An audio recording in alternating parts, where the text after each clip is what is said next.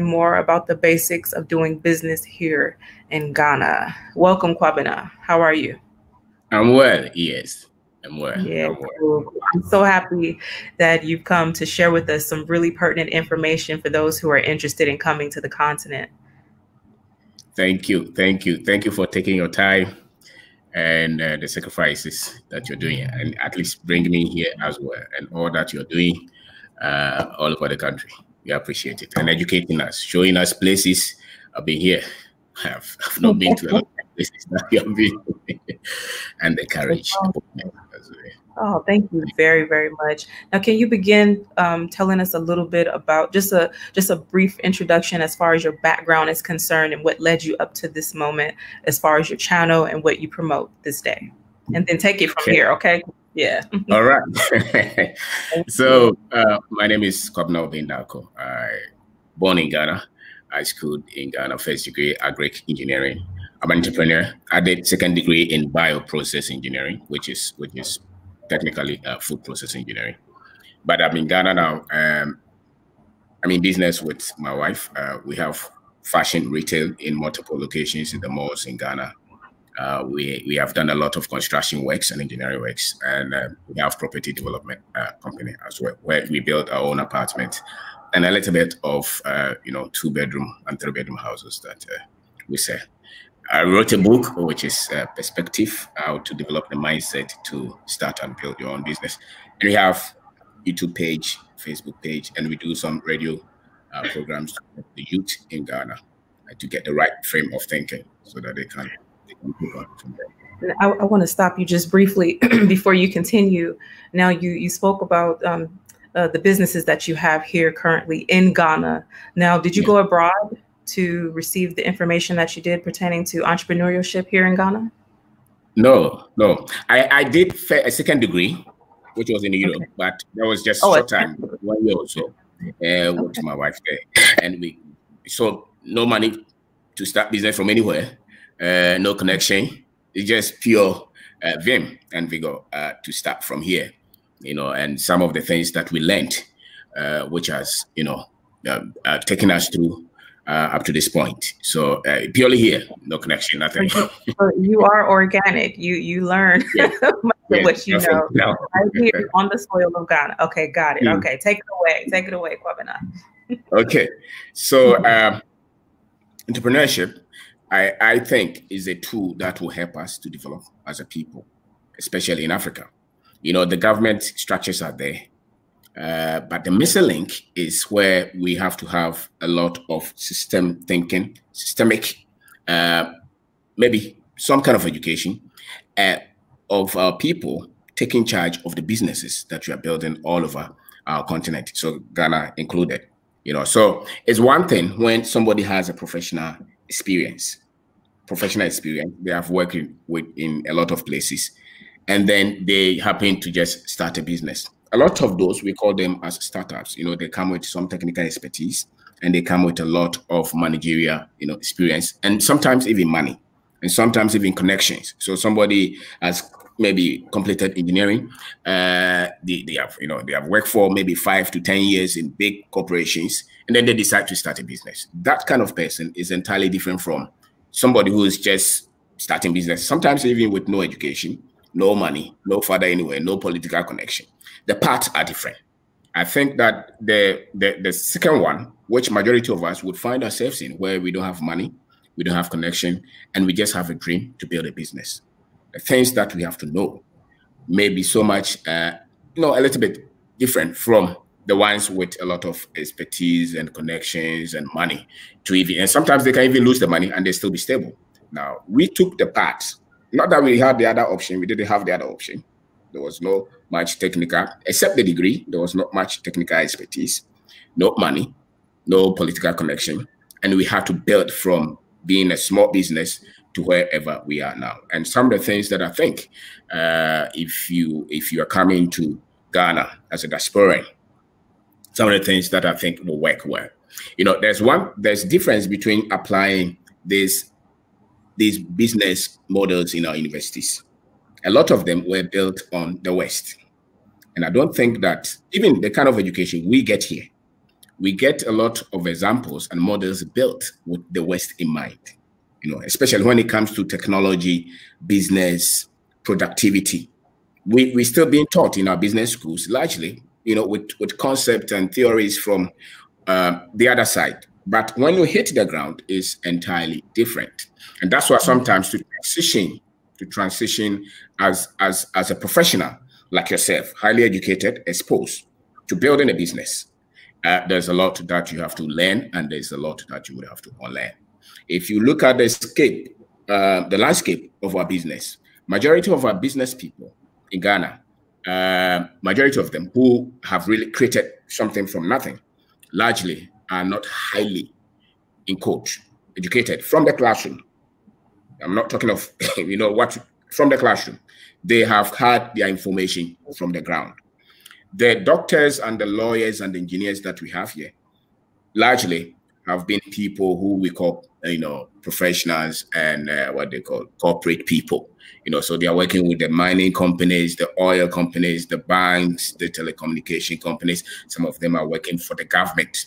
So there's a space that has been filled by the Lebanese, by the Europeans, by the Chinese, and they come in with systems a lot of the times. And they come in, even though it's a startup, they come in starting from a very high level. So they have a model, they are testing it, and then they come in with maybe $10 million, $5 million. They come in push, and before you see it, the business is everywhere. They're employing millions, they're employing thousands or hundreds. Most of us may not have the money. Most of us may not even have the technical expertise, but we still have to fill this gap, because what I believe is that the people who would have to create the wealth for us, with all the resources that we have, the people that we have to be in charge are the people from here. They must be in charge of the prosperity. It is not right that if you go to the oil sector, they are talking of all these multinationals everywhere. And the closest that people get to is where they become managers. Even if they are the CEOs, they don't have much say when it comes to the money. So when you go to the retail, the big retailers, where are they? Are they Ghanaians or are they Africans? If you go to the big farms that we have, who are those creating them? If you go to, the big construction companies, if you go to the big mining companies, all this. And that's why I think that we have to wake our people up. The disadvantage that they say is the kind of education that we've been giving. So you're educated largely to go and look for a job. That's it. And I think it's all over the world anyway. But for the entrepreneurship, for you developing the psyche to start a business from nothing, you have to give that kind of education to yourself. And you have to become aware that I have a first degree in whatever course that they have given me. I probably will be able to produce 1 or 2 products, but I still don't have the structural thinking in terms of how to build a business. Not just the structure, the inner talkings, how the emotional journey that you have to go through to build a business. So that's where I've been through, and that's what we have done. And largely we did a lot of these things, just being opposite to the cultural setting, to the educational setting, into all other things. And so I will go through some of the points that I think we all should be interested in, especially those who want to build businesses. So the first one is you must be clear of yourself as to what you want to do, and you must know your level. I don't have any money. I don't have any connection. I don't even have any job, but I want to build a business. That's fine. That's the level. Or I have connection. I have technical expertise. I have money. I want to enter into this area. Or I'm even doing business in America, or I'm doing business in England. I'm doing business in Jamaica, but I want to come to Ghana to start a business. You must define what you have and what you don't have. Now, if you don't have anything and you want to come, then you must know that business, largely they say it's tough, and it's tough. It's about problem solving. It's about creativity. It's about adding value. So you must know the skill set that you have, and you must also understand our kind of market. If you look at our market, majority of our people don't have credit. So if you want to start a business here, price is very sensitive. they will say we are poor. It's not that we are poor. It's because we have different way of buying, you know. So we don't have, a lot of the people, maybe 90% of the people don't have credit card with 1,000 cedis or 10,000 cedis to spend, which means they spend as they make, they spend. So if you want to do any business, I think that you look at the larger market, which is the 90% or more of our people, and which means that you have to define it, or you have to price where the majority of the people can really buy. You know, so our businesses price is critical. The kind of price or the kind of product and how we price it is critical. A lot of people in the business school, they are talking of niche market and all those. I say, that's why most of the multinationals, a lot of them struggle because they are using models that don't work. And even they come with a lot of money. You go to the retail market, a lot of the multinationals who are purely importing, they have had a lot of trouble.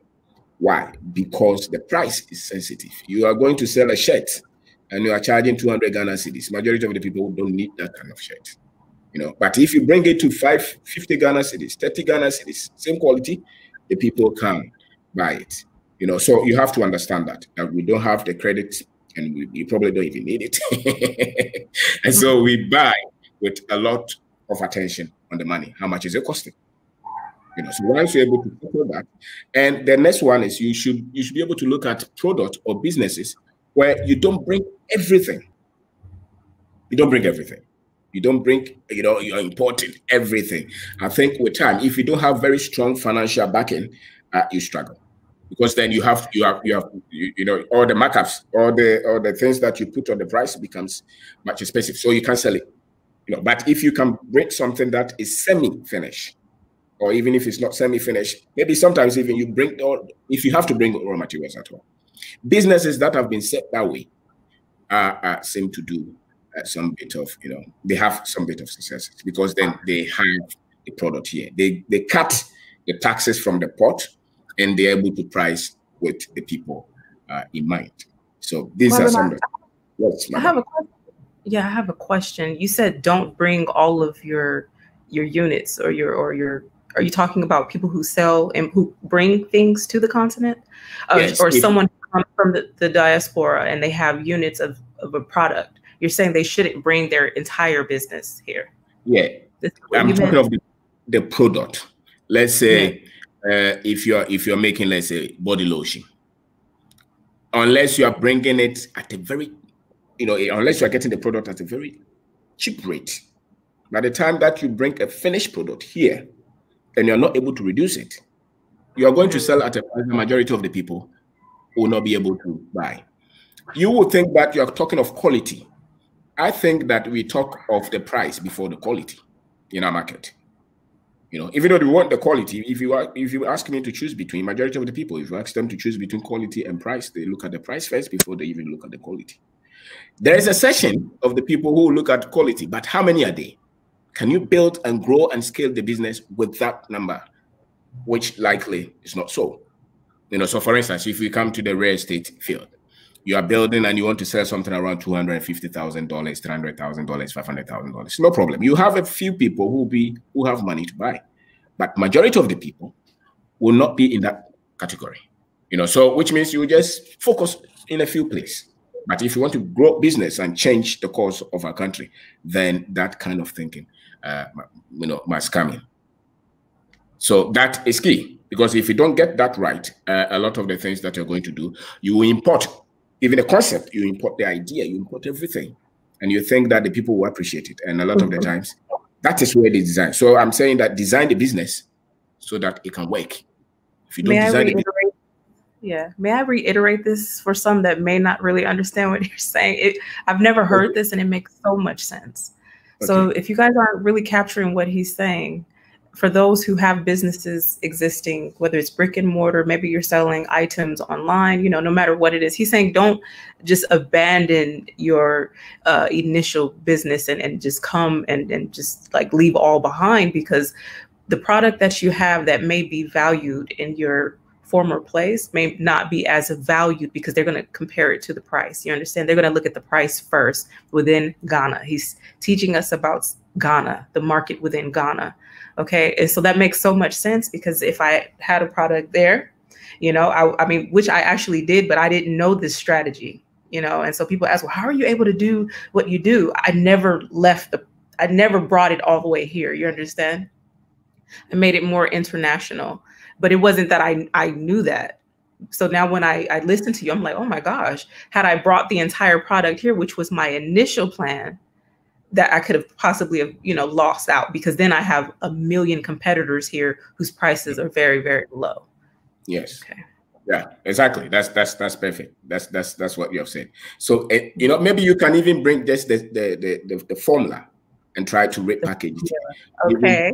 Do the printing. It makes it easier because it's driven. The access to funds in the people work together. So you're creating another branch of the business, and just it's not like you're destroying your quality. You're actually just you're working with the market. The market is different here. Okay. Yeah, the market is different. The market is different. And you see, that is the concept that the Chinese use, and they are using that to beat the Europeans. They use that. The Chinese, let's say you need a machine, the European will say that the machine is 100,000 Ghana cedis. It's quality. It will stay with you for 10 years before you maintain it. Chinese will tell you, no, I want to give it to you 2 years, and it works for 2 years. I'm going to give it to you 10,000, but it works for 2 years, and 2 years time I will upgrade the technology on the machine. You know, and majority of the people can afford the 10,000 than the 100,000 that is going to stay for 10 years that I can afford.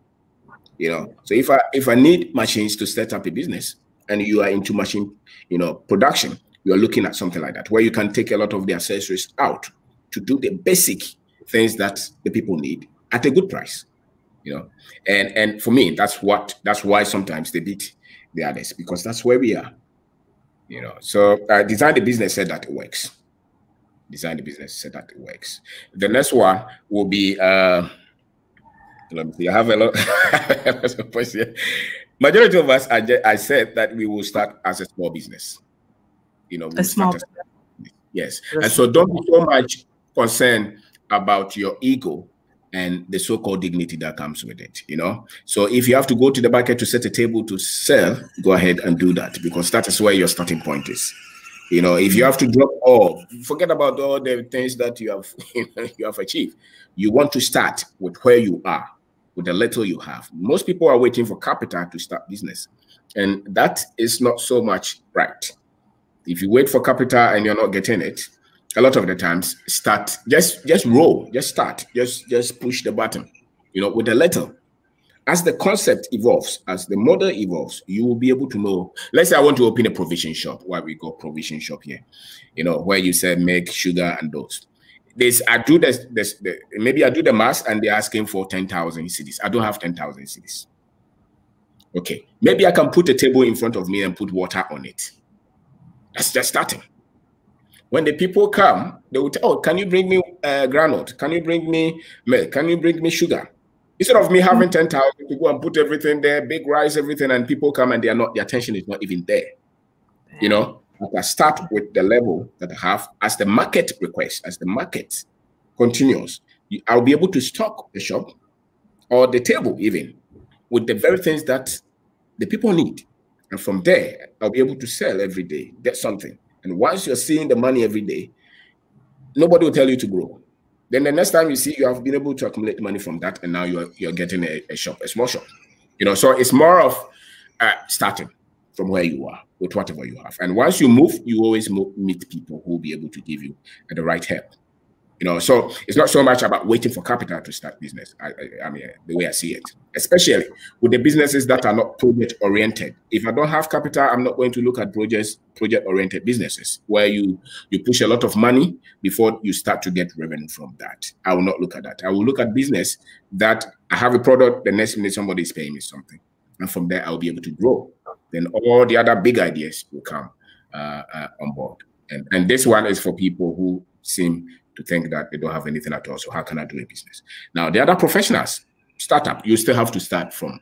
Don't lose your money like that. Just come and you know, rent a very big office, put everything there, and you don't even have one customer. That one will break you. You know, so you still have to evolve. People talk about business plan. I think that this is the business plan. The business plan is about the customer. So if you don't understand the customer, how are you going to build the business plan? You know, so once it starts to grow, you will know what your customers want. And then you'll be able to identify where the money should go. So you become so much resourceful with the little you have because you understand the market. So if you test it and it's not working, then it will be very easy to pull out because then you have not invested so much. And this is with people who don't have much to start. You know, so that is one thing. We have talked of the pricing. The other thing that I will want to talk about will be the way the people think. The way the people think. When you employ somebody, those regiments and regulations and controls, where this is it. If you don't follow it, I punish you. And people link them to productivity. Our people don't respond to that.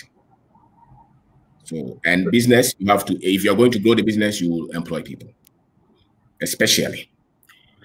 And if you're going to employ people, you must understand them, because that's where the frustration will come from. If you want to treat them like donkeys, and you want to treat them like they're nothing, you're giving them money, so they're nothing, the person does not have money, but he will leave the money and go. But they don't have that psyche. You know, respect is so much important to our people than money. You know, so if you want to build a team, it's more of family oriented. You know, our approach is not so much of the taskmaster kind of approach that you see in the West. Our approach is so much of the family kind. That's what I see. So you have time to respect them, to involve them, to trust them. Even if they make mistakes, they would want you to still be nice in correcting them than shutting them and cutting them. You know, and that's how you manage them. If you come in with, they will steal, they will run away with my money, you will not get the best to work with. Even the best ones, if they see that you don't trust them, if they do something, sometimes they may even be doing something which is wrong, and they are aware. But the way you handle that, they will leave it. You know, and that's why sometimes people building businesses, they get stuck with just one because they don't know how to grow with the people. You know, they are not able to get into the psyche. And you're going to make a lot of errors. You're going to make a lot of mistakes before you're able to build these teams who can run the business, sometimes even better than what you're running. But it comes through a lot of errors, a lot of mistakes. And you have to understand the culture that you build, where the culture trusts them, gives them respect, involves them. You ask them about their family. You ask them about, you know, even their church. You ask them almost about everything. The funeral, even if you can't go, you show interest in that. That's how you build a team in our country. You know? So that's about one of those. And this is magnificent, because not only are we learning about business, we're actually learning about like how to deal with the people on a more interpersonal level, and not just this corporate come work for me and be the donkey, like you said. You know, and I pay you and I don't care about you kind of approach. You'll find really impersonal. My question is, why is it that some Ghanaians, not all, are so willing to give of themselves freely to some of these foreigners that come? You know, like, even though they may not take the time to learn of the culture, or are they taking the time to learn of these practices culturally? They don't, and they don't care. But there's something that they have, which is our understanding of their color. There's a program that works for them. If I lead Ghanaians as a Ghanaian, or if I lead a corporation, a company as a Ghanaian, as one of them, my reaction, my interaction with them is a bit different from if a Chinese or a European leads them. The Chinese can be brutal, can be, you know, but they still think that they're one of us, you know. But even sometimes they keep their pressure until one day they react, and that's why you can't control them. You know, but they can be calm and follow them, and they may think that they are stupid, but one day they get up and it becomes disastrous. But if you look like them, the respect approach, the management approach, it should be entirely different, because then you don't come with the color. The color has that some kind of evil on our minds. You know, even our top executives, top, our top people, the color has done something really bad on us. That's true. So let's say I wear this shirt and I go to the bank, and somebody comes with suit and tie, subliminally, subconsciously, the other guy looks like somebody. So they think that person has money. It's something that very few people decode. So it's there. We are still working on that. But so they come with that, and that's why maybe sometimes they seem like they have advantage, but not all through. Do you want to take some questions now, or do you want to wait towards the end? No, I can't take questions now. Someone's asking a question here. Let's see. They want to know, how much does the average Ghanaian make per month? So as if they come and bring a business, well, I guess it would depend on what the business is. Okay. Maybe you can section them into three. We have those with the very the SS level or the SHS level or below. Those who make maybe below 1,000 or below. Then the university people who make maybe 1,000 to 5,000 or so, and then the rest could be as much as they make. But the majority of the people, I dare say maybe 50% will make 1,000 cedis or so. Now, if you pick the figure as it is, you may say that is no. But then they are renting like 50 Ghana cedis or 100 Ghana cedis for a single room. So if you compare the percentage of what they make and what they, in terms of accommodation or food, for 1,000, somebody will be able to still save something in that. Okay. Right. And if you're not sure of how to compare that, I do believe that's approximately 500 US. So that's to take care of their residents as well as food and transportation. Okay, guys. And so these are just estimates, by the way. Okay. You can continue, Kwabena. Okay. So so we have talked about the team. Now, the other thing that you have to do is you have to also work on yourself. As somebody who wants to do business, you have to work on yourself. If you have built business before, those things will not be strange. Where your family will tell you, why do you want to build business? Where you yourself, you will tell yourself, well, why do I have to go through this? I don't need this. So the daily conversations that you're having with yourself, the doubt, your people asking you why, because most people don't know what it takes to build business. They think that it's just having job for yourself. No, it takes a lot of effort. It's very intense. It's 24 hours, especially for the first 5 years or so. And you must give yourself like 10 years before the thing starts to work, depending on your skill level. So most of us without any skill, the failure rate will be there. The first few years, it will go up and down, then it starts to go up. But that, for me, for where I sit, it takes about 5 years minimum. So within that, you have to have the right skill set. What do you know about money? It's so critical. The decisions that you're going to know about, you're going to make money. So what do you know about money? You cannot run a business as an employee. You can't. The employee psyche that you have, that you go to work, you come home, you rest, watch TV. Once you start business, you have switched. Now every problem is coming to you, which means that you have to grow fast. And a lot of the growth will come from the mistakes that you're going to commit. And the most dangerous ones are the money mistakes that we make. Because then they don't go away. If I pick somebody's money and I trade with it and I lose it, the person will still ask for it. If I go for bank loan and I lose it, they still will come for it. If I make mistakes and employ more people than I need, I'm going to spend money paying the rent. If I cut corners and I'm caught, I'm going to deal with, the issues that come with it. And all of them culminate into some bit of losses in terms of money. So the money decisions are critical, which means you have to educate yourself on money constantly, because if you lose it, the business is gone. So, and I think that I said it. I think that you set a business where you are in charge of the cash flow. You must be in charge of the cash flow. Somebody else should not be in charge of the cash flow. If somebody else is in charge of the cash flow, they can say anything. That's why if you see contractors mainly go through a lot of financial difficulties. Some of the businesses that we started that were contract, project basis, we went through a lot of stress and a lot of pain. Why? Because, you go through a lot, you pump your money, then you go through a lot of processes before you get paid. Somebody selling water on the table will beat you all the time. They will beat you. Why? Because they see money the next day. And it's not even the profit. The fact that they get money coming in, they can make a lot of decisions. They give promise, the check will clear. But the contractor will give you promise, the check will not clear because the other person failed, even if they are honest. You know, so you have to look at businesses that you control the money so much. If somebody else, you can't control everything, but a lot of the times you must control the money. Why? Because you also will register in the country. And some of the, I don't know a lot of the laws in terms of diaspora, but you can talk to Ghana Investment Promotion Council. You can go to their website, GIPC. A lot of information is there as to what to do to set up businesses. You can also go Ghana Investment what? Promotion Council.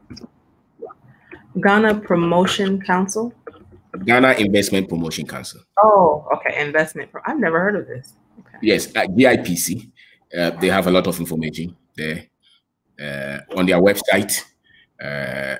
You can also go there. They can tell you a lot of the areas that they think people must invest in. You know, and they give help to almost, I mean, they are ready to, and the others take advantage of it a lot, except our own people, you know, except our own people. So we must go there, ask them. They will teach you all. It's one stop where they can give a lot of information, you know, and there are a lot of diaspora secretariats all across, you know, where people, a lot of diasporans who are also have built businesses, they can give a lot of information on this. Registrar General, where you have to register your business, their website is also there. Then you have to talk to the tax. It's depending on the kind of business. If you are bringing in a lot of money, I think you have to talk to these people at the top. Well, I mean, if you are bringing more than $1 million, talk to them. Quick question. Is it true, if you know this answer, is it true that a diaspora or someone who is a citizen somewhere else and they want to come invest, is it true that we have to partner up with a Ghanaian, like 50-50? No, the laws, they keep changing, but I know that they have to partner with something. But they're also making a lot of revision. They are making a lot of revision. Sometimes they don't have to partner, but the minimum capital needed, it's a bit up. You know, but they are making a lot of changes. The year of return, you know, the diasporans are talking. Don't forget that. A lot of you are here and they are listening. And most of these laws were set so that we never go into innovation and entrepreneurship. Don't forget that. Because if let's say, for instance, Jamaicans knew that they could come here and set up mining companies entirely owned by Jamaicans or Americans, and they have right, just like all of us, you think that the people would not put something there to prevent them? They'll put something there to prevent them. Because when it comes to money and power, they don't want us to be in charge. That's a fact. You know, so some of these laws were, they are colonial undertones, but I think they are waking up and they are making, and the more we all push, because I am of the opinion that the missing link is our brothers and sisters, because they come with a lot of heat and a lot of energy and a lot of expertise. They feel that the wealth will stay here, because if a British man comes to build a business, he takes the profit. Absolutely. He has no connection. My hope is that these fiery diasporans have staying power. That is my hope. Okay, staying power. They have to work on that. You have to have staying power as well, because this is more or less like a call where you come and you see the Chinese has employed somebody and you see the way they treat them and you're not happy. You don't just have to talk about it and become an advocate. You also have to set solutions. So build a company, employ them, and show them how you should treat a human being. They will learn. You know, so it's not just about the motivation, but we must also have the power to also create the wealth that they will see. You know, and so GIPC is one, Registrar General is one. The tax office, you can also talk to them. You know, and then the what we call SNET. If you employ people, they will require of you to pay those. But all those, if you start from the very top, you go to them, they will teach you all this.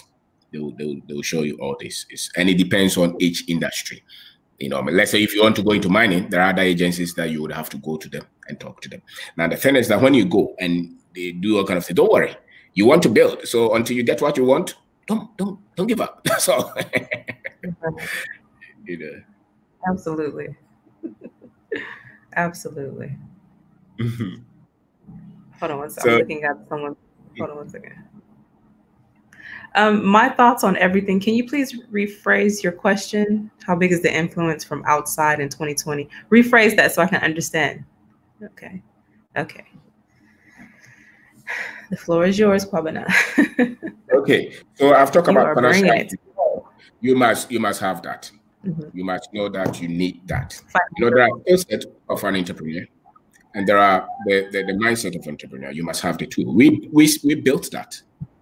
It's not that we're intelligent to build it, but I mean, you know, by default, we're just going through that, and surprisingly, we're doing that. You know, so the mindset is where you're persevering, you're consistent.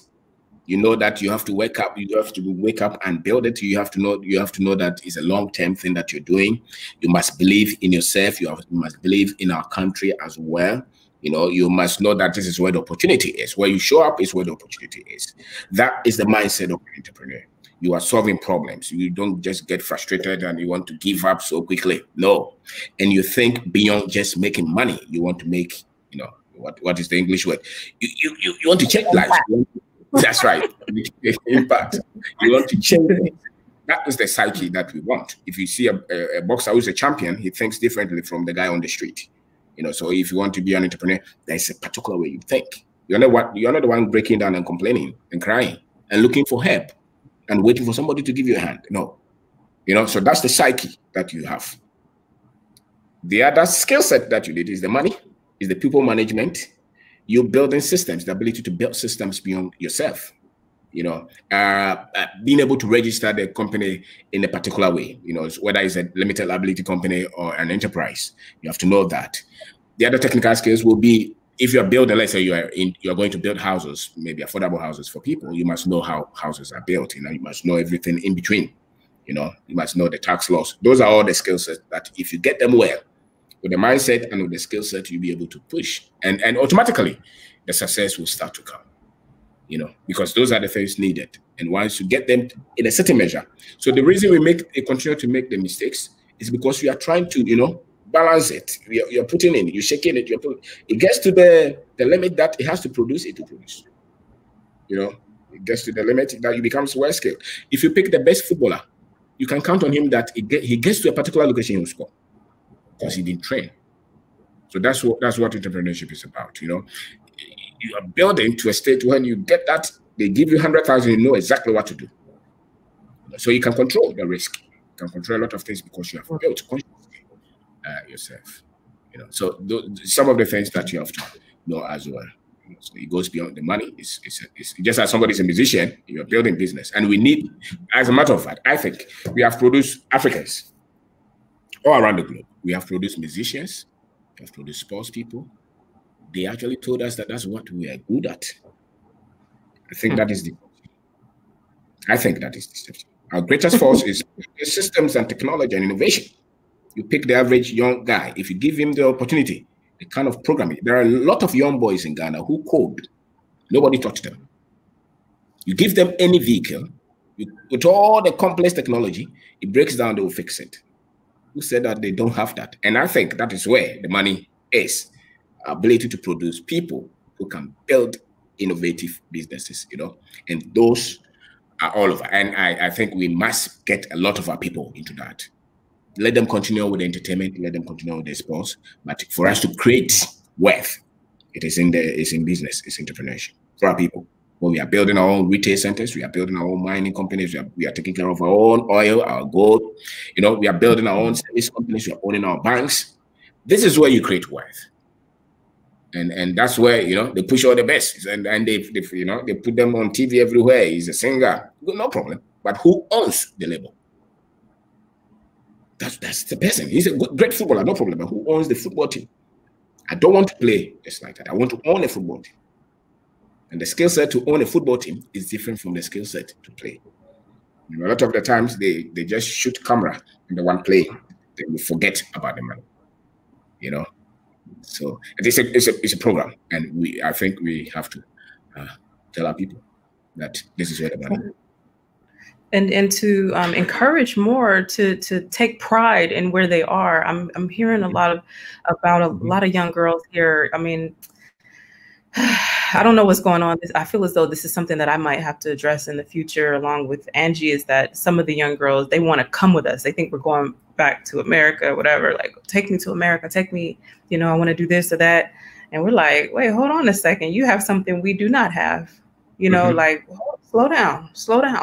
Because I mean, the educational, I mean, you guys, if you didn't know, Ghana is pro-education, okay? And with the current administration, he has made it, you know, a point to make sure that everyone is educated. We're talking private schools and all fully funded. Now, the thing about this is encouraging the youth to not want to leave to go serve and be employed by someone else. Why not use these skills and these techniques here to build? I mean, this is a beautiful country. Okay. Yeah, you have a great point. But you see, if you listen to our news, if you watch our TV, if you listen to our radio, a lot of the programs are on politics. A lot of the programs are on religion, entertainment, sports. These are the things that they feeding the people with. What we are talking, this kind of discussions, very few people engage in this. You know, so automatically the people's mind is programmed to travel, to go and look for a job. And therefore, if I don't find a job, then I become useless. I must go out.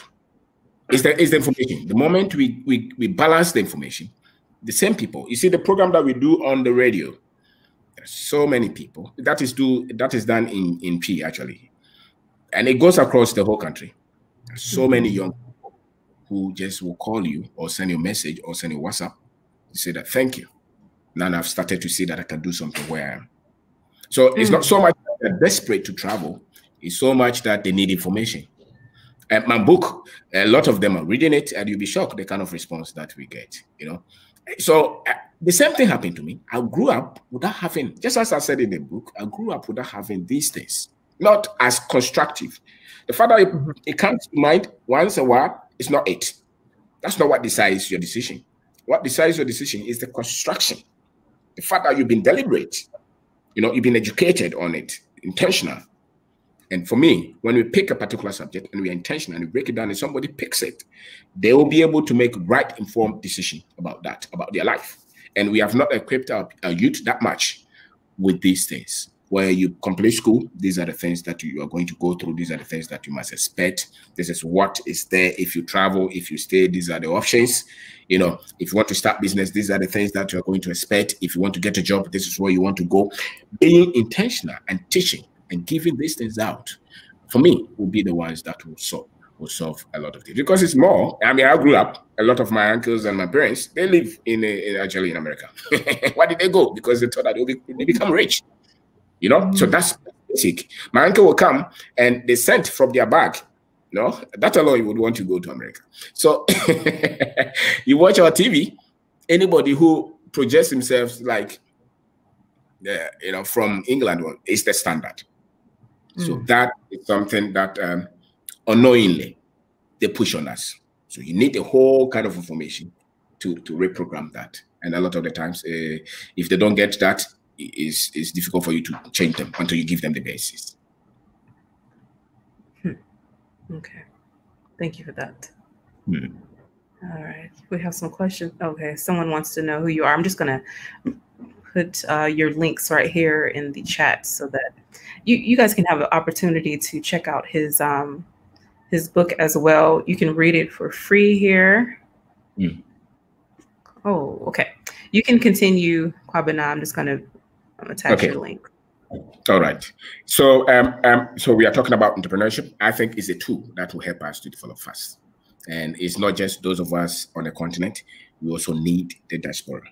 And we need them to also see that the resources in Africa is not only for the Africans here. It's for every African everywhere. And the government structure, if it frustrates you, don't worry, it frustrates all of us. So when you come and it's frustrated, don't worry. Because they don't know.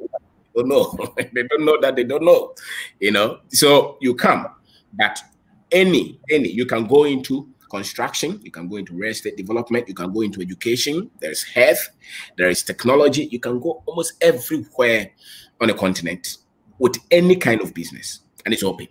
And that's a fact.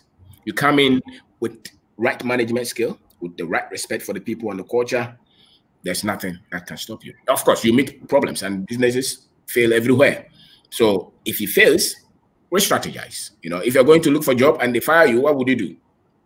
For another job. So if you do business and it fails, because our journey, we have failed several times. Why? Because we were building. It gets to a point that you put in very little effort, you're getting the results and you're shocked. This is very easy. It's not that easy, though. It's now you are stronger. Because you've already suffered. Suffering and what it took to get to where you are now. You know? Yeah. So it gets to a point now you have the muscle, so you can lift. You know. So before that, you're training. So if they frustrate you, don't worry about that. But we need a cross-board, and we need a lot of experts to look into this all over. And you can see government is also doing a lot. I think that if we have these people go on for a while, a lot of things will be very well settled, and that's a fact. You know, so that is that. And then you can also sometimes you can even use the social media to also start to see how you can connect with the right people as well, because it's a big leverage that we have now. Because without this, I would not have seen your videos. I would not have watched you. You know, you would not have educated me with all the things that you have educated me on. Likewise. You know, and you are changing. Oh, sorry. I was just going to say one thing I noticed about Ghana, but not just Ghanaians, Africans that I've visited. They love WhatsApp. WhatsApp is like this very powerful tool, but now is it Telegraph now that they're using? Telegraph. Yeah, Telegram. Okay. Yeah.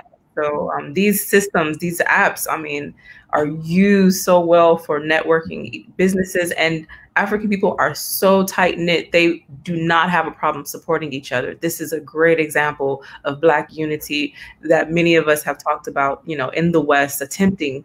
And so, you know, I know this is a little bit off, but I'm just putting this out there because of the social media comment that you made. I mean, it works a great deal here. You know, people will support you. Mm-hmm. Yeah, it's true. And you can connect with any of the people that you want to connect. Sometimes when you get access, you send a message, a lot of them will send you back. So all the help that you need is there. They're just not sure. You just have to come. You know, restaurants, food, engineering, everywhere. You know, so if you look around, it's everywhere. Whatever skill that you have, just try it and see. It works because we have to go through that. We believe here. We wanted to succeed here. No other way. Nobody could tell me that just pack your things and go anywhere. No. I wouldn't. So even if you're on the floor, you're on the floor. You are bleeding, no problem. You will heal tomorrow. You know, and you keep. And then just one day you see that everything starts to turn around and you look back and your dream is really coming into reality. And that's entrepreneurship. By all means, the dream will be realized. It's just like that. You know, I'm not a woman, but the woman takes seed. By all means, if nothing happens, it will show. You know, so it's the same thing. The same thing. Yeah. Once you take it and you work on it, it will. I think that there are a lot of data that they have put on entrepreneurship just to scare people. We know it's tough, we agree. But I challenge a lot of the conventional thinking on it. That they say everybody cannot do it. I say, okay, so what do?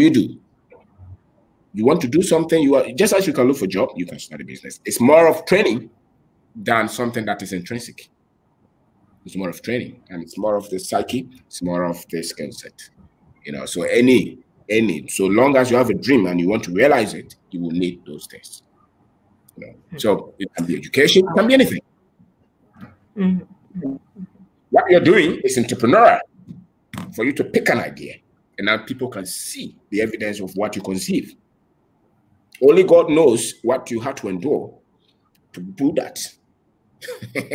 That is it. So now you look back and say, oh, so everything that I endured, now I'm happy.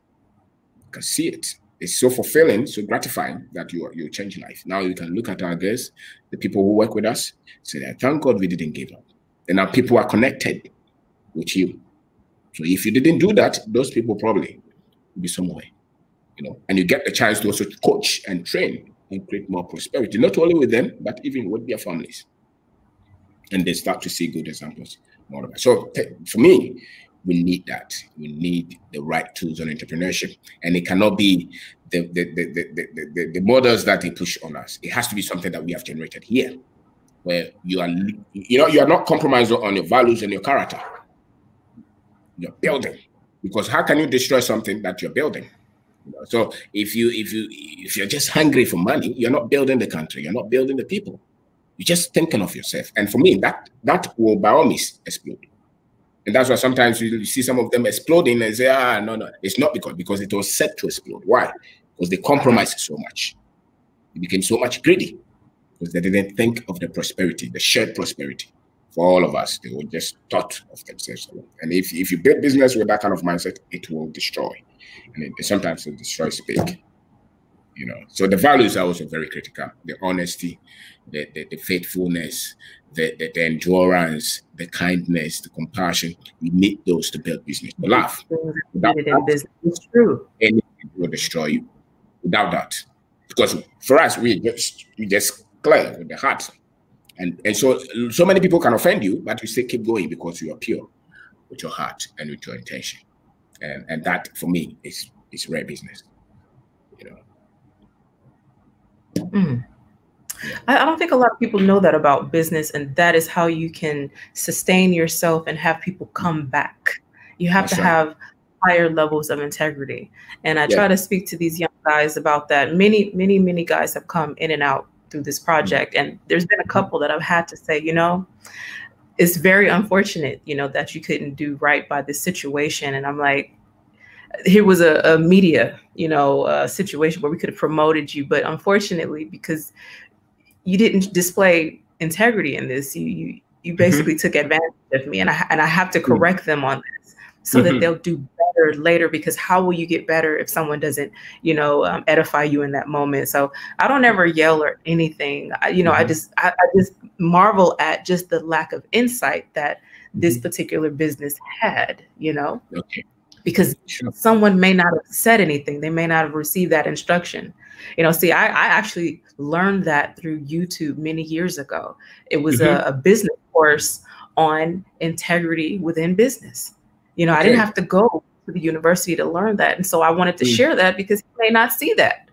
They may not see that. And so I totally agree with what you're saying, not just doing business, not just throwing it out there, but actually having a passion for it and also being a trustworthy person. Exactly. And believing in your product, dealing with your customers upright or whatever, your clients, Yes. You see, without the right foundation, what you're building is not, you don't need it. Then don't start it. Without you being truthful, because we have had a lot of people just give us opportunities just because they know that if you say yes, it will be yes. And even if you meet problem and you say, they will believe. Why? Because they know that your word means a lot to you. And for me, that is even the capital. It's the capital. It's the safety net. It protects you. Anything can happen in business, it's true, but something that can secure you is your decision to be truthful and to be honest with what you have, and that protects you everywhere. It may not push you faster. You may not explode overnight, but I can tell you that in terms of sustainability, is the safest. And you grow and it stays, and you grow and it stays. So, and when you talk about customer service, it's the same. You tell your customer, come, they come, you're not lying. If the product is no good, madam, this product is no good. Therefore, it used to be 100 Ghana. This one is 50 Ghana. So we are reducing it because we know it's going to fade. Integrity. There it is, right there. Won't fight you. When they come and they are angry. Again, because you were honest. They believe the product is inferior. They'll come back again and again because this business owner told the truth. I like this person. You know about that too, that business strategy of being so honest and having this integrity that most people, like, they'll go to an inferior situation just based off of the character of the person giving the business or offering the business, So if you're treating your customers like crap and like, oh, you're the hottest this or that, and they need to come to, most people, they're not going to come back to you. They're just not. Don't come. Sure. So you just have to be, and then you have to also train your team. If you have to employ, you train your team to have the same thing. God, Same thing. I've seen businesses here destroyed, and the owner would not know. I've had to pull owners to the side, like, you might want to talk to this employee right here because they're going to ruin your business. Yeah. The owner might be upbeat and like, welcome this or that, you know, but there's an employee there that's just dragging their feet and just like, yes, they don't care. We have to be mindful of who's on our team. That's right. Yes.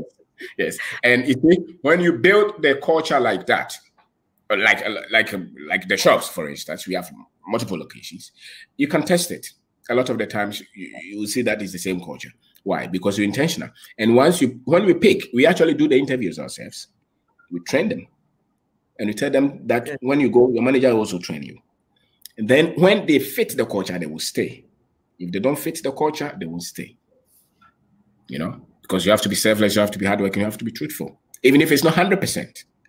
And we expect them to carry on the same to the customer.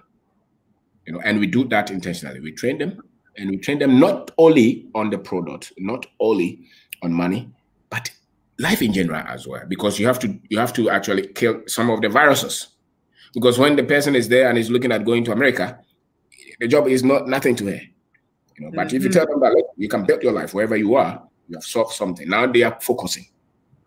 If they think that they have to go to another place to become successful, and that is conflicting in their head, they will not focus on the job. So very good people, but they have the diffuse, you know, focus.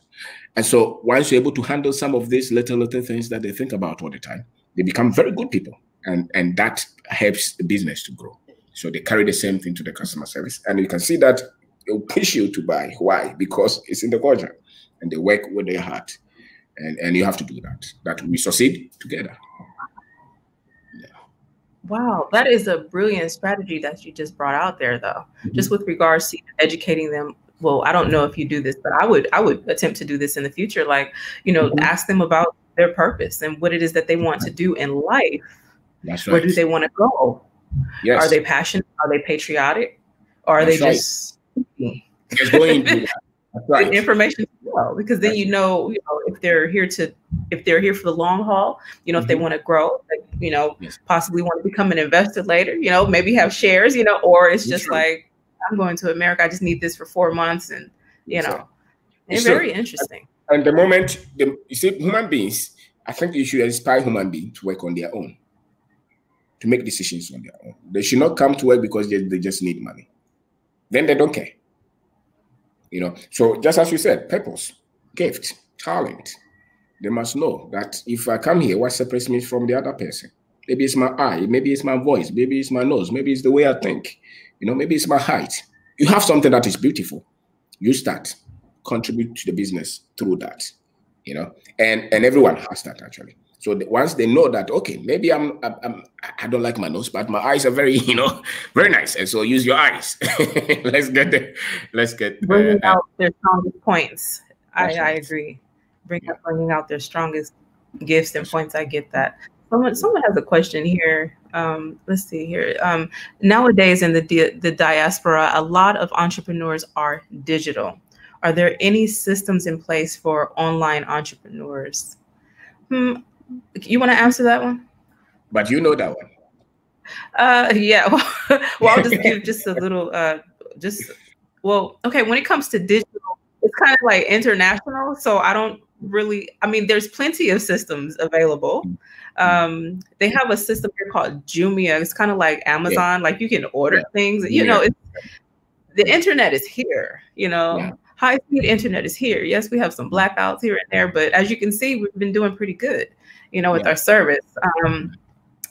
Digital, when it comes to digital nomads, I mean, they're international, you know, there's just, and then also entrepreneurs, you know, they have multiple streams. We didn't talk about that. I don't know if that's on your keynotes or whatever, but yeah, being online, that's more international. So that's not anything that could really hold you back unless you're in an area where it's extremely rural and there's no service. That's really the only problem when it comes to digital nomads or digital entrepreneurs, your service, your internet service, you know, so they're flexible. They have like the best jobs in the world. You know, it depends on your market too. It's true. Some people will build will build their own websites and sell over their own website. Some people are using Instagram. Some people are using Facebook. I know people who are just selling on Facebook. They just put the product there, they sponsor it, and people get calls. We use the mobile money transfer a lot of the times instead of Visa cards and those things. We use the mobile money, and it works perfectly for a lot of people. You know, MTN mobile money, Vodafone mobile money. So the payments are there, and then you can give them to cars to send them, or you can give them to post office or some other courier services around. So people, a lot of young ladies actually are selling just from their room. They just shoot picture, put it there, sponsor, and they sell. I know a lot of friends who are just selling online from their room. Then you have a shop, but they are making decent revenue out of those businesses. So people, yeah, it's over. Yeah, it is definitely true. And then for those who may be from a different country and maybe you have a warehouse or where you're distributing different items, it's still the same. You know, as long as you're able to have your service, you can distribute. Even here, I mean, you could. That's something maybe some of you might consider. You know, a distribution center. Jumia is killing it right now. I don't know of any other company quite like that, but I don't know if Amazon will be able to keep up. Yeah. Tonaton is also another site. I think they also do something like that. What site? Tonaton. Tonaton. T-N-T. Tonaton. I've heard of this one. How do you spell it? Tonaton is T-O-N-A Tonaton. Tonaton. Is it all together? Yes. It's like buy and sell. To means buy, ton means sell. So they put those words together. You can. Is it one word? Yes. Is it one word? Yes. Tonaton. Yes. So this is another one like Jumia? I think another company like Jumia. Yes, they have a common platform. You can advertise your product, then they charge you for the advertisement or something like that. Okay. So for those who are familiar with Amazon, oh my God, I lived off of Amazon. Like I literally decorated all of my shops on Amazon when I was in the States. So Tonaton, thank you for that. And there are a lot of young boys who build e-commerce sites at a very cheap rate. So many of them all around. They built the whole e-commerce site all over at a very cheap price. So you just have to know them, you know. Okay. And they put the Visa card payments and all those on them as well. Nice. What else you got for us?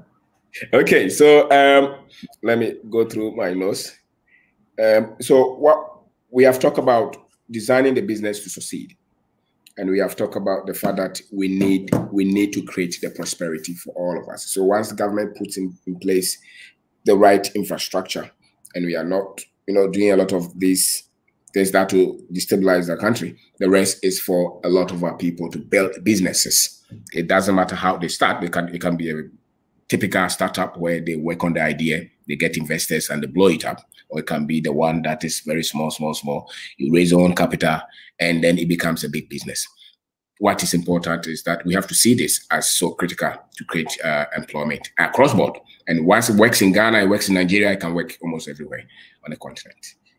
And this is critical, so that it's not just people want to prosper, people want to succeed. And I think that entrepreneurship is that. The only problem is that the school was not designed to make you an entrepreneur. The school was never designed to make you prosper. The secret of wealth is not in the classroom, it's on the street. So once you're able to open this, people will see that, listen, if I want to become a millionaire and I don't want to become a thief, I must solve economic problems. And once you solve that, that's it. And nobody can take it from you. And once you build a business, out of the business you can create wealth. Out of the business you can create wealth. Now the business is doing well. Now you're thinking of how do I multiply more and grow and create the wealth that I want. And I'm saying that it takes a bit of time, 5 to 10 years before you start to get things set rightly. But everywhere, from automobiles to agriculture to food processing plants to mining, it's all open. You just have to know the right government organization to contact, And when you want to go into partnership, a lot of people look for that. I think that start on a project. Don't just enter some. Don't just start to register a business with anybody because you just met them on Facebook. You must know their. You must know the person. You must really test them. Sometimes they may be honest, but they cannot endure the journey. Sometimes they may be honest, but they may not be so much deep. You know, so you really have to work with the person for a while on some few things to see if this is the kind of person that I can roll it, you know, before you go and register a business. Because the moment you put their names there, you want to separate it, becomes a legal issue. You know, they have to send through a lot of things before you can separate the person. Before you can take the person off the registration as a director or as a shareholder. So look for people you think you connect so much well with. Work on few things to see if this is the kind of person that can build business with. But look for character first before anything. Look for that. Look for the ethics. Look for the fact that the person is not just hungry for money, but the person really is mission driven, is purpose driven. You must look for that, and you must see that the person has a certain level of self-confidence as well. You know, you don't want somebody who just flips up, you know, at a little disagreement. You know, you want somebody who is well composed, well exposed. And some of the things that you can share is the kind of things that they watch, the kind of things that they read, things that feed their mind will show whether this person is exposed and this person you can actually build a business with. They must have these things, or the business will just start. Because when you're starting business and you start with the wrong team, the business is not going anywhere. You will waste years trying to maintain a team and build the business. It doesn't work. So you need somebody who really is on the same page so that you can, you know, double the effort and grow the business. So you really look for that. Don't just use the smile. No, that smile is not anything. You want somebody. You understand? I have a quick question for you. Now, what if like a young woman or young man comes with just a small savings of, I don't know, maybe like 20,000 CDs, right? And they want to start a business, but they don't have much connections. Would they be able to do something really small? Because I remember you said, you know what, why not just go get a table, you know, in the shop, boom, right? Because the marketplace is filled with people just selling all kinds of things. And that is so real and so humbling, but it's real because there's so many people that come through. Would someone be able to do that without getting penalized just until they can like get themselves up and at them? You know what I mean? What do you think about that? You see, it depends on the market you go to. It depends on the area that you are. I'm very certain that where you are now, if you open a shop, very few people will even be so much happy that you have opened a shop there, that they come in to fight you. So a lot of the times, I don't think with the diaspora, especially, I don't think that there's a lot of antagonism as to what they start and where they start. But majority of them are doing some things here anyway, and they're doing it. So 20,000 is even good money to start. The reason why I was asking, because I wanted to do an experiment where I just went out and just did something, you know, and just to see if people would notice, you know, like if I would be able to generate some money, you know. It was just going to be, and I do believe that I would be okay. Like, I don't feel that like people would come in at tags, are you not supposed to, you know, like people don't do that here, you guys. Like people don't really mess with you, you know, but if you came and did big business, of course, you know, you'd be probably a red flag or whatever. Someone would eventually see like, oh, so you're, you know, like, oh, so you built a hotel, didn't tell us? Like, you know, so I was wondering. No, I don't know but I don't think you have problems. There are so many, even the Europeans do that. They do a lot of things here. Chinese are doing a lot of, Lebanese are doing a lot of things here. Nobody is fighting them. Even those who even go for the very things that the people are doing, you know. So a lot of the times, the area is very key. The location is very key, and the kind of business that you're looking at. Most people, the services that you are providing, they will be very happy for them even to look at. And I think there are provisions for diasporans as well. So many starting up, getting it going and stuff, because for the part, even after they are looking for more citizenship, things like that as well. You know, so I think there are so many things that they are doing to make sure that you come. So I don't think they're going to do anything to frustrate anybody like that. Not from the top level, no. I doubt. Okay. All right. Are you ready to take questions? Yes, madam. Yes. Okay. So I'm going to go ahead and share this link here. If you guys want to ask the question in the comment section, feel free to do so, or you can come on in with us and we'll leave it open for the next 15, 20 minutes. If we don't get anything, then we're going to wrap it up. So there is the link here. You are welcome to ask your questions now in the chat room, or you can come on in live with us now. And if you have more points to share, you can do so. The line is open, you guys. Welcome.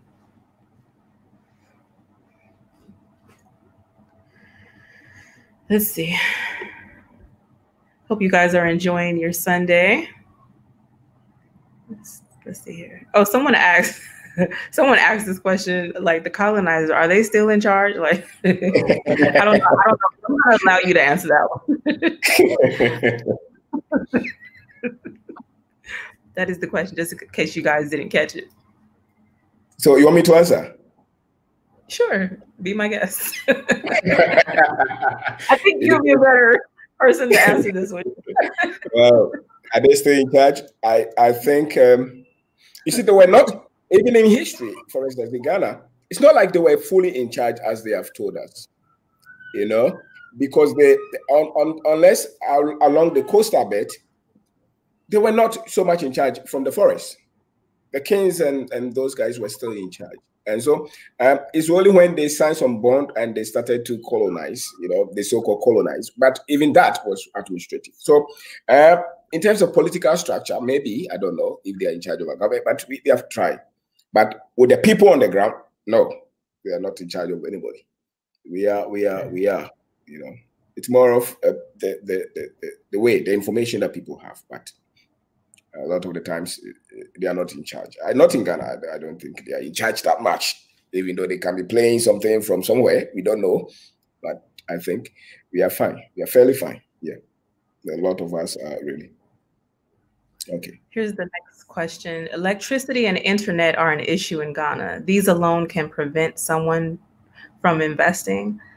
Not so much so. I don't think so. What do you think about that?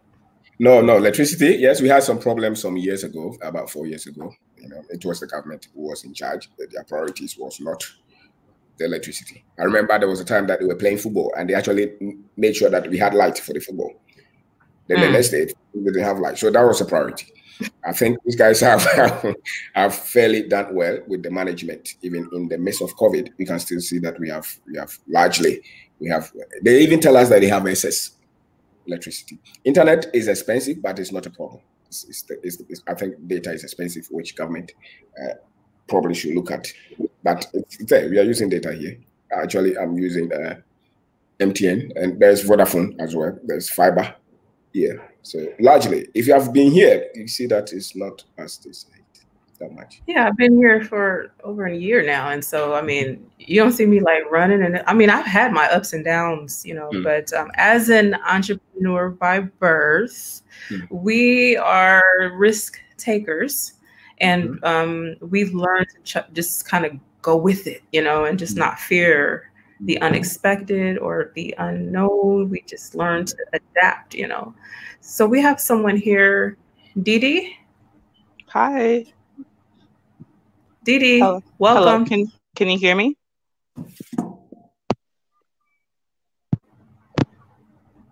Hello, welcome. Hello, can you hear me? Yes, feel free to ask your question to Kwabena.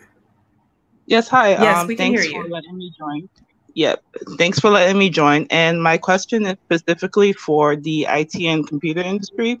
I know that there is a lot of opportunities in that, but would it be okay if you kind of explain the specifics, what's actually in demand and what can we provide? Because I do work in IT and I just wanted to figure out what are some things people really need besides what they already have. You said you're in the IT profession? Yeah.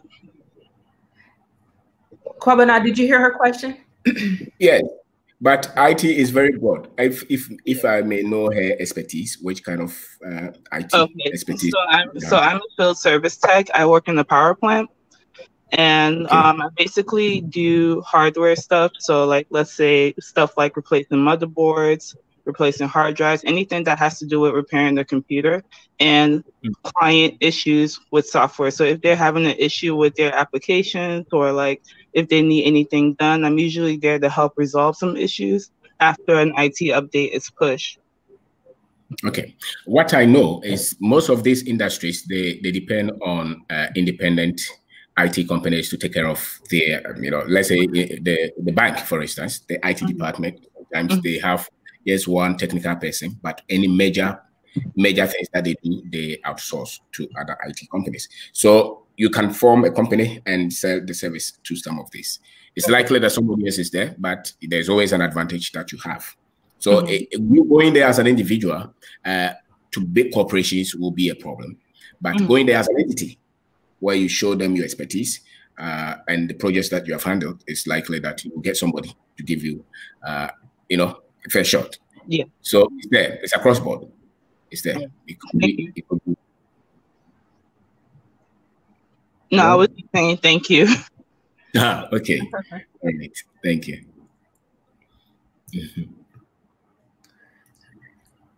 Okay, I want to add something to that. Oh yeah, yes. I want to add something to that because we come from a more entrepreneurial background.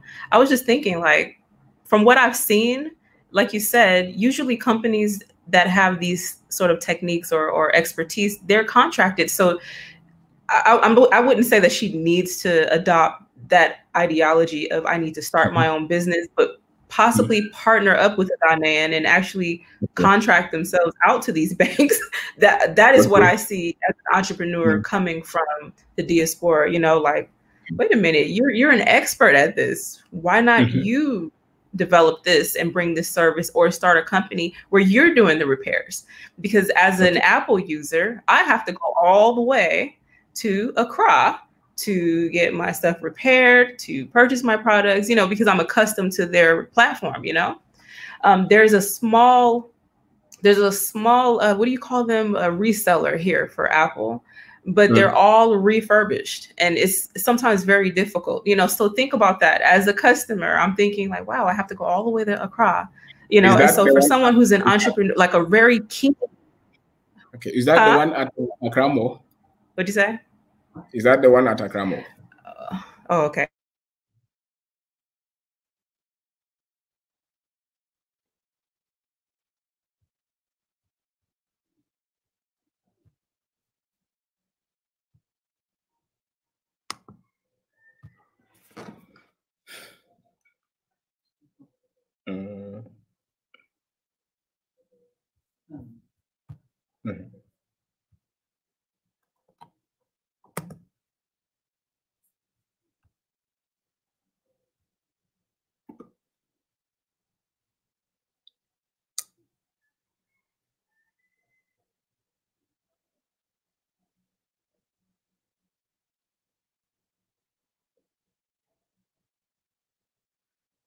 Okay.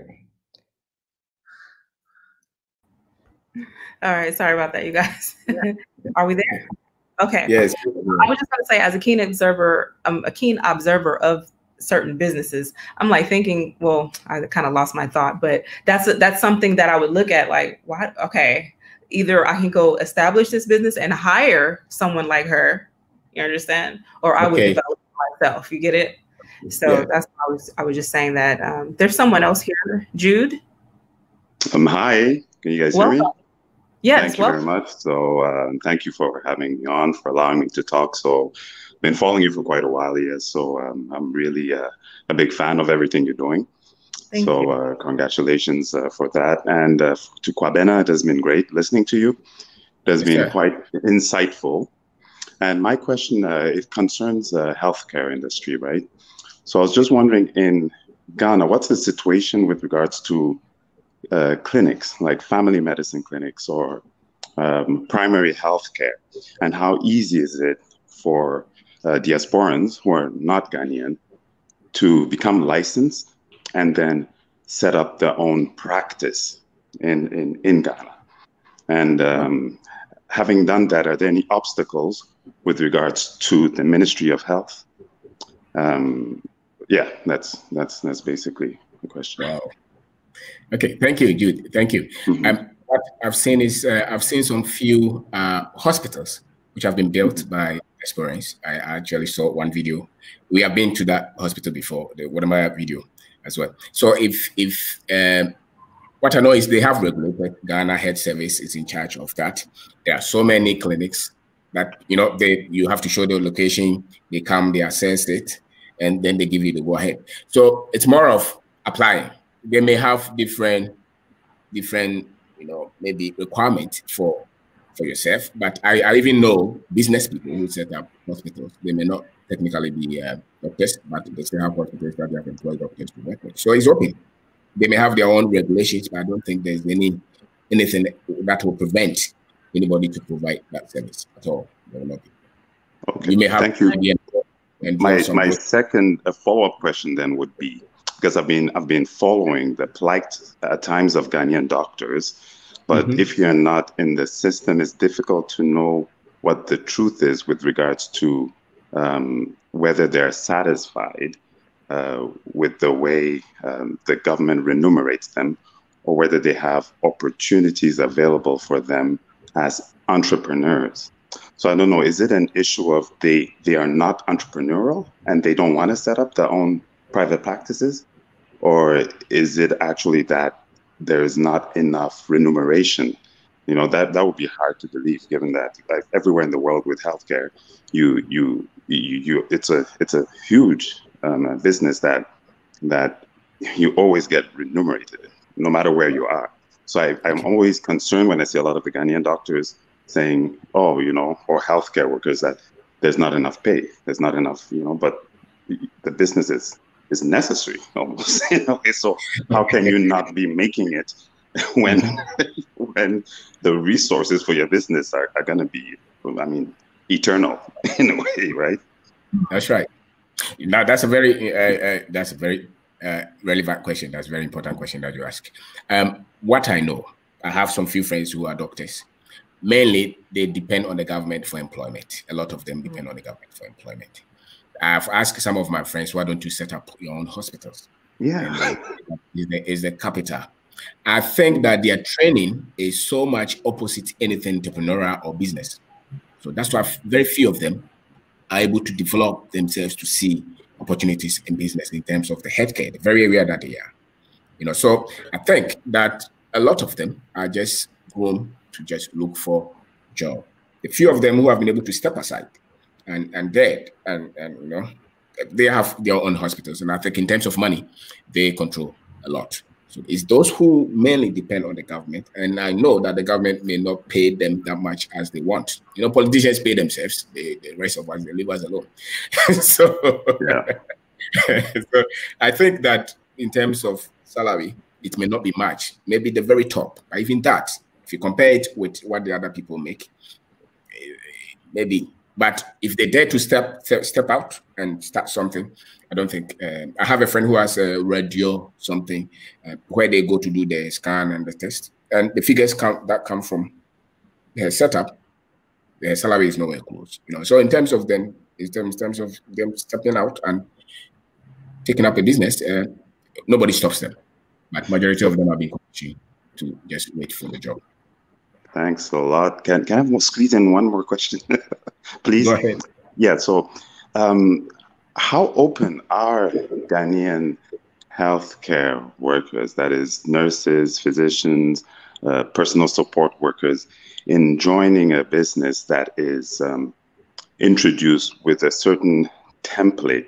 Like, are they open to working with diasporans who would set up industry in Ghana, and would they be open to having almost like a breaking in education to help them maneuver within the business that you want to create in Ghana, with I would say a melange of what the Western philosophy and then the Ghanaian or African philosophy? Would the youth who are graduating from these institutions be ready to work with somebody who's coming from abroad? Okay, I think in terms of the personal level, the individual levels, a lot of them will embrace it. When you deal with the various associations and their groups, that those people always, as usual, everywhere, they have a turf that they have to protect. You know, so they don't easily. I assume that they will not easily welcome you. But then once it's something new, you go through some few challenges. If you stay, you bring it on board. I think majority, and you will also meet people who will think like you, who actually will also hold you and go through all that you have to go through to bring it. So with government setup, you can meet anybody who will just say no. But you also meet somebody in the same government setup who say, come, let's do it. And in terms of individuals, they are open. I can tell you, Ghanaians are very welcoming. They want to work with you. Yes, no stats. So it's this one is Oh, excellent. Thank you so much. Thank you. Yes, first of all, for bringing Kwabena on. And then thank you, Kwabena, for all this information. It's been priceless. Is there a way to contact Kwabena? Yes. By any chance? Yes. His contact, the comment. His contact is in the description, but you will give it. I will give my number to you. You put it there. They can send me WhatsApp. Anybody who wants. Okay. It's in the description. All right. Yes. It's in the description box. All right. Thank you. Thank you very much. Yeah. Thank you. Yes. Thank you, Kwabena. Thank you. That was great. Thank you very much. Thank you. I just want to add something to that, as far as the support of different trades and whatever your profession is. One thing that I've noticed about Ghanaians is that they're, depending on what their background is, they love to network, whatever it is, they love to network. So even with the diaspora, right? So within the health, see, someone just said right now, I'm in the healthcare, and let me find her. She says, thank you for that question, as I am in healthcare and was curious. And someone else said something regarding radiology I would love to support. So if there's some sort of network created, you understand, they would support one another to either build and or establish a clinic, or, so that's why I promote the entrepreneurial aspect, because if you look at all of the independent healthcare facilities here, they're really nice, and they're independently funded by those who may have moved from abroad, you understand? So there's a need for everything here. That's one thing you guys must understand. There's a need, there's a market for everything. You understand? There's so many different backgrounds and nationalities and all of the, it's a melting pot of just everything. So don't ever think like Ghanaians are just at the market sitting every day. No, they're very professional in so many different ways, you guys. Come on. Sure. So I say the sky isn't even the limit. If you're into engineering, if you're a doctor, into computer technology, it's available for you, but we're encouraging you to bring those skills and that mastery and be a leader and become a leader. Oh, Kwabena, we have people lined up for you. Truth is here. Welcome. Yo. What's up, BS? How you doing? We have so I know that voice. Welcome. You know that voice? Huh? Welcome. How do you know that voice? This is my first time to ever bump into you. How do you know this voice? Yes. I know that voice. No, you don't know his voice. How would you know my voice? I've only met you today. I know that voice. I'm listening to the frequency. I've only met you today. Huh? Check this out. I've only met you today. And I'm proud of you. You know what you're doing with Brother Yoko? Very proud of you. You tell him I'm very proud of him. I know it's obviously tough. You're doing 2 sides at a go. Yeah, you got to go back and forth. But you're doing really well. I like your plants. Thank you.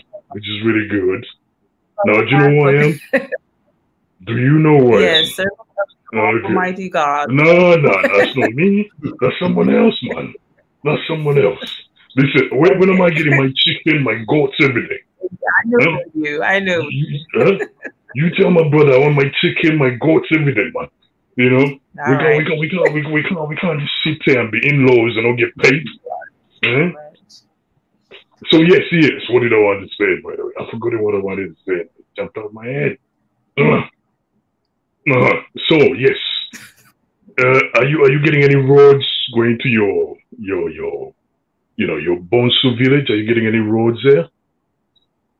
Is there a road going to be constructed? A road, a street. Yeah. Okay then. Well, I'm really proud of you then. Okay? Listen, stay safe, stay good. And obviously, I'm rooting for you back here. I want all my goats, my chicken, so the more better you guys do, the more chicken and goats and things like that. Okay? Thank you. By the way, everybody, now this is for everybody watching. I want you to go Google the man who inspired the story of Hotel Rwanda. Go find out what's happening to him. The man who inspired the story of Hotel Rwanda by Don Cheadle. Remember Don Cheadle, the story man? Go find out what's happening to him. Okay? Go Google, find out. Otherwise, I'll leave it as that. I like you all. Thank you. Peace and blessings. All right. Thank you. My God, thank you. All right. Okay, let's see here. Okay. Let's see.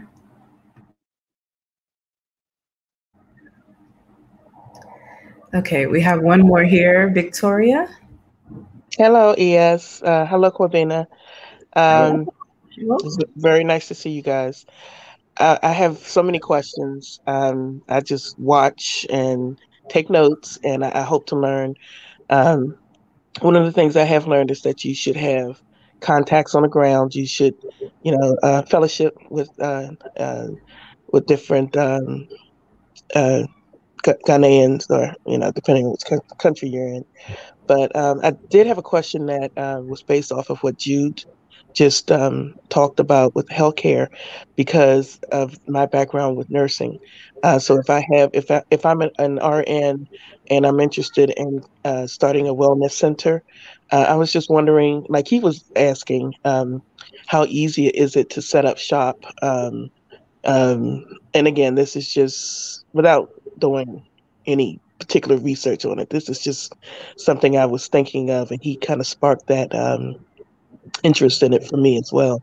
If you're starting a wellness center, how interested are people in having that type of access? So it would be doctor based, meaning just as we do in the States, a doctor would review cases and that sort of thing, but the actual care is coming from the wellness center. Are people open to that? Like, what are they looking for as far as healthcare in places like Ghana? Okay. You guys want me to answer? This is a very. I had something to say. Okay, this is very technical, but generally, what I know, I'm not in the health sector, so but some of my friends work there. I think they're much open. I mean, to almost everything that you bring. You just have to go through the regulations. Ghana is not that much combative. It's not stopping anybody from. Yes, you once in a while you meet somebody who just frustrate the process, but generally they welcome people. Okay. Indian hospitals here, Chinese health centers here, everybody who they just have to regulate them. So I don't think there's any special reason that any diasporan cannot do that. You meet individuals who have had all kind of terrible experiences, but we have also had a lot of terrible experiences. You just have to. It's entrepreneurship. So if you want to start something like that, just be for that. But there is not any official thing to stop anybody from doing anything at all. That's the general answer that I'll give. But if I can give you somebody in the sector, you can ask them, specific questions as to what you want to do in the sector. Okay. That's helpful. I would like to add something to that. Okay, when it comes to natural health care, I notice whenever I go visit the chief, they cut the television on, and I kid you not, there's like so many ads for natural medicine. But one thing I noticed is that many of them promote Chinese medicine, like, oh, I have this Chinese herb that you'll love. It'll help you with this, your woman, this, and we laugh. And I'm like, why do they promote Chinese medicine when all of the medicine is here? Right. So I also know of a diaspora. I don't know what region she's in. Her name is Dr. Oh, what is her name? Dr. Sharita. She is a natural wellness doctor or herbalist. Mm-hmm. Okay. And if I'm not mistaken, her father had an office in Compton, California. And it's like a network that they have, and she's been here for many years. So she's someone you might want to reach out to because she's been here for years, working within the community, healing people naturally. Okay. So also, I know that One Africa has certain modalities that they promote as well through aromatherapy, massage therapy, and things of that nature. As far as any other medical practices with offering like herbal tonics and stuff like that, Dr. Sharita would probably be the best person to go to that I've heard of, who's official, who's been here for a long time, who's actually known, is legitimate, you know, and has been successful with that. And I personally would love that because I actually was looking for all of the herbs that I used to use in the States and I couldn't find them because I don't know the names of them. So can you imagine like what education you would bring, you know, as far as like, I mean, are you familiar with Dr. Sebi? Yeah, of course. From the States? Dr. Yeah. Sebi? Okay. Yeah. Okay, just something, you know, on that level is not really known here. You know, you'll have like a local traditional doctor that kind of sells some like noni juice and stuff, you know, but not like the stuff that we really want, like Cascara Sagrada to clear you out and this and that. You know, now, if you want something more like modernized, you can do that because there's a market for it. Because remember, there's people like me that live here. Right. And I was used to purchasing certain things. I know what herbs I need. And so it would take someone from that particular culture to come and bring it and say, hey, hello, I'm here. I'm in Kumasi or I'm in Cape Coast. This is what I say. I can ship it to you. Right. You know? So yeah, it's not a difficult question. situation. So that leads to another question though. Yes, a minute. Yes. There's this guy. His name is Ohineba. You can search on him. Ohineba Herbal something. He's into that. He's into what you just talk of. Mm-hmm. Okay. Ohineba in Timberma, you can search. Ohineba Herbal. Ohineba Oheneba. Ohineba Clinic or something like that. He's into the natural stuff, and he's really great. So you can search on him. And what region or area he's in? He's in Accra. Ohineba in Timberma. Okay. Ohineba. Okay, thank you for that. Okay, Victoria, what were we going to say? You guys are sparking more questions. So regarding the herbs and natural remedies, how?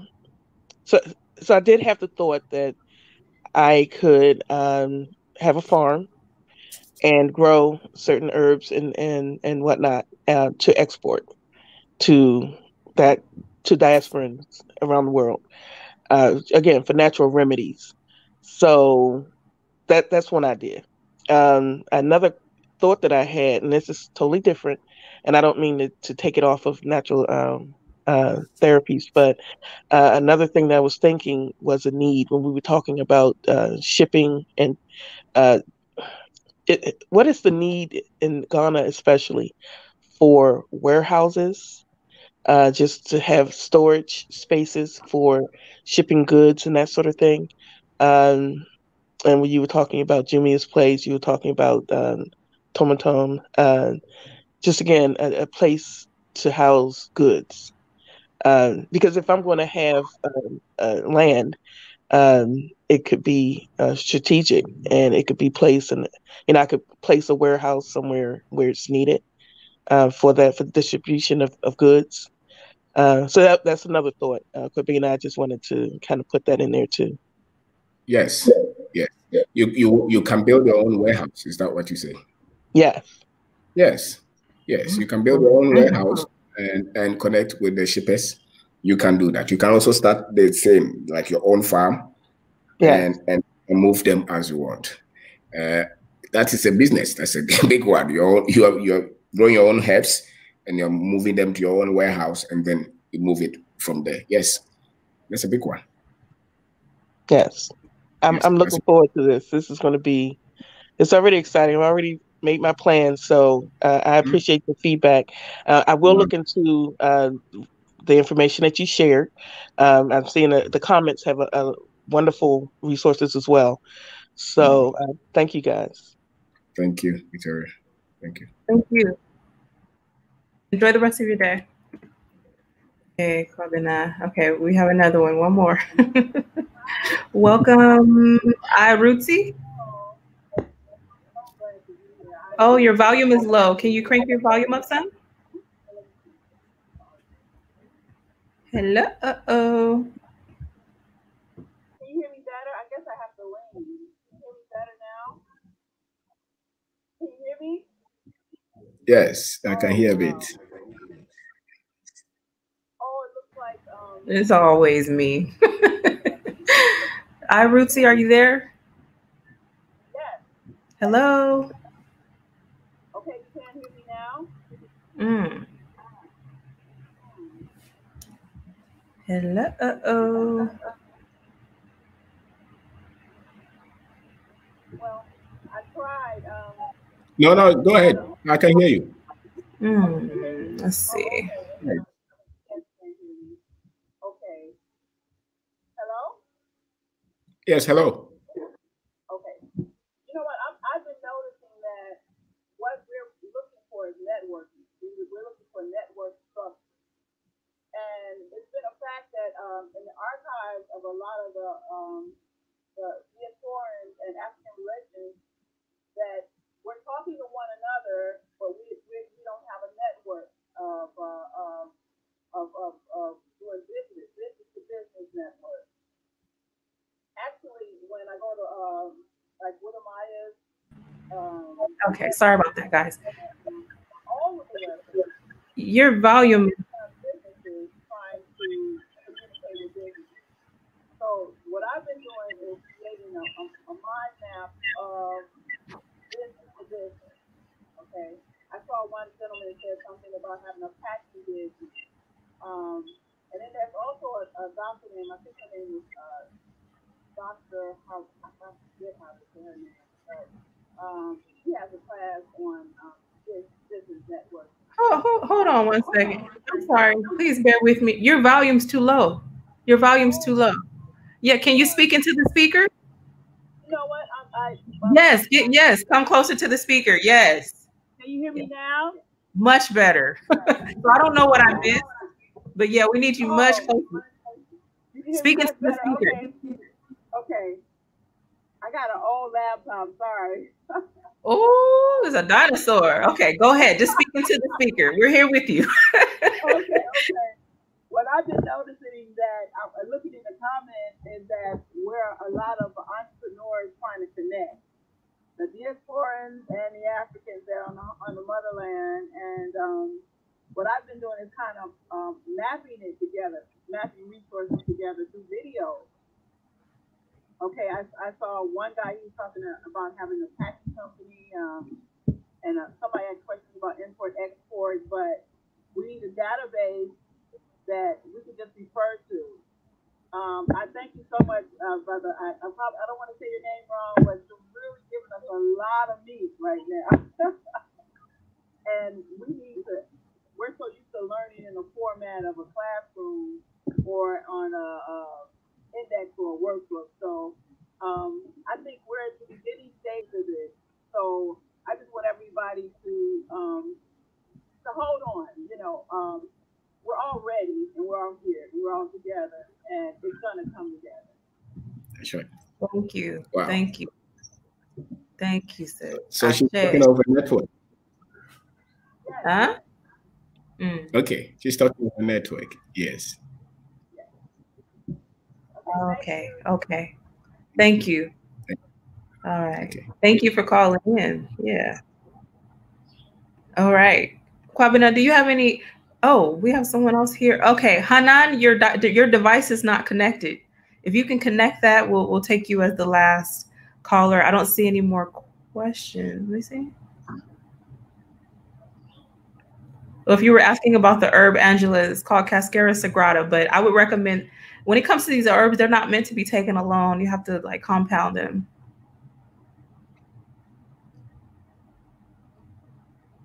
Okay, I think we caught up with the questions. Okay, great. Hanan, if you can connect your device, we can get you on.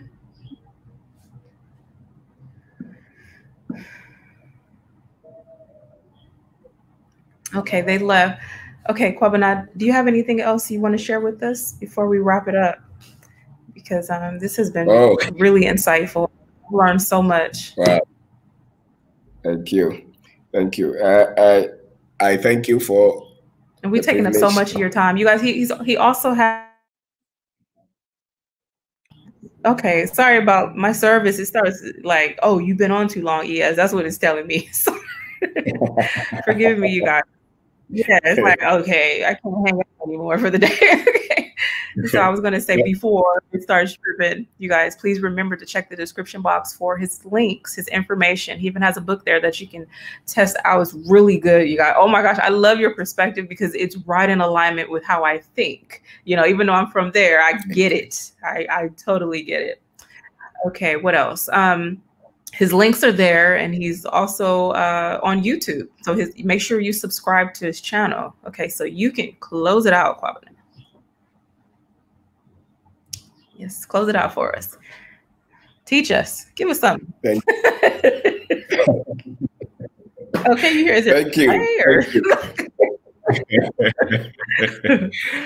I appreciate it. And people that this was really great. I said, Abby, this was great. There are people that you meet, they have good heart, they have strong minds, and they are tough. And you are one of such people. You are one of them. And we thank you for everything that you do. We actually appreciate it. And you should know that. You should know that. You should know that. So we appreciate all the efforts, all the input, and the first interview. Okay. I appreciate. Okay. So I was my little service wasn't acting right. I don't know if.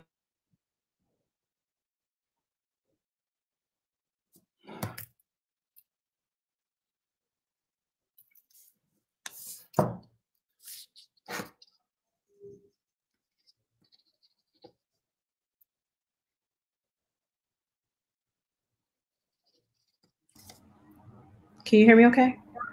Yes, I'm here. Okay, sorry about that. The network, okay, I've been on for almost 2 hours, so they're letting me know. Okay, so once again, please check the description box below. You'll see all of his contact information. I've even attached, it was okay to attach your WhatsApp Connect, right? Yeah, for consultations. Okay, and make sure you please. Okay, make sure you compensate for his time. Momo donations are suggested. I always say this on my own. No, the reason why I say this, the reason why I'm saying this, because you would not. Because that's how my name is. Listen, bear with me, because listen, people will zap you of your time and your energy. So it's exchange. You give a great wealth of information, stuff that I didn't know, you know, stuff. So we have to, even if it was a bag of oranges, do you understand what I mean? It's just about energy exchange. And that's what I mean by that. And so, but he's not saying you have to give in, you guys. It's always me. I'm the one that does that. Like, make sure you know, because when we're dealing with things that are valuable, we must cherish it. You guys get it? If it's something that's very valuable, you must, what is it called? It's called reciprocity. So that I'm into that reciprocity. Okay. So be sure to, it's not a donation link. No, it's for those who might be in the neighborhood, and you can use mobile money to send. His information is in the description box. So if you need consultation, you want to speak with him, you want to subscribe to his channel. I'm telling, this is he's one of the team members. I'm giving you guys, this is the guy right here. Okay. And his lovely wife. I mean, they're just such a great team, you guys. So you know, I don't typically bring people on here unless I'm just like, this is it right here, you know? All right. So, thank you, Kwabena, for coming. Thank you so very much. You've really helped a lot of people today. And so how they're going to pay you for all of this insight, they're going to come on over and subscribe to your channel and see you on your radio chat tonight. He also does radio segments. So be sure to tune in to that as well, you guys. Show some love. He really helped us a lot today. Thank you. For sure. So you all have a wonderful rest of your day. Thank you so much for tuning in, and we will see you next time. All right. Bye-bye for now, you guys. Take care. Peace and blessings to you and your family.